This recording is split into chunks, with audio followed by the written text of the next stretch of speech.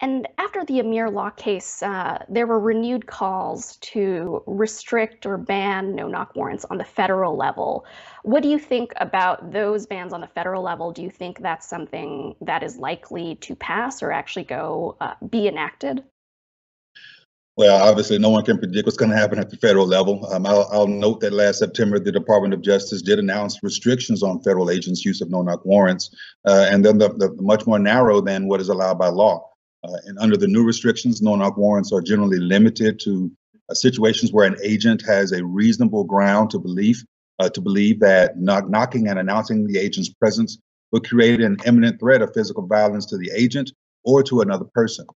And I think that that's something to consider or to keep in mind. And President Biden himself has also said that he's looking at limiting other federal agents' use of the tactic after the killing of Amir Locke in Minnesota this past February.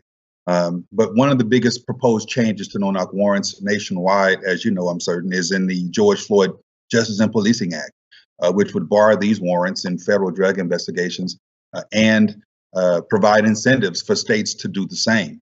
I've been very clear in my support for the bill, and I've joined, in fact, a coalition of several other colleagues of mine, attorneys general across the nation from other states, to urge Congress to take action on this. But again, predicting what Congress would do is something that's beyond the purview of all of us. I'm certain you understand.